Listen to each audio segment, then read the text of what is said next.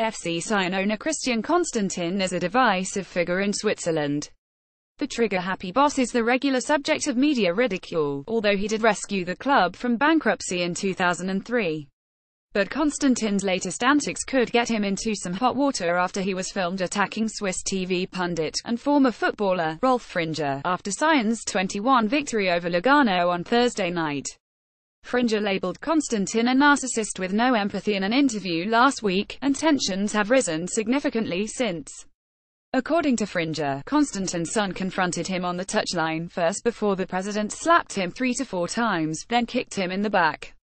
Embedded video for FC Sion president attacks TV pundit on the touchline. Constantin told Swiss television when confronted with the footage post-match. Rolf Fringer made an article this week where he criticized me and treated me badly, so I went to settle my case with him.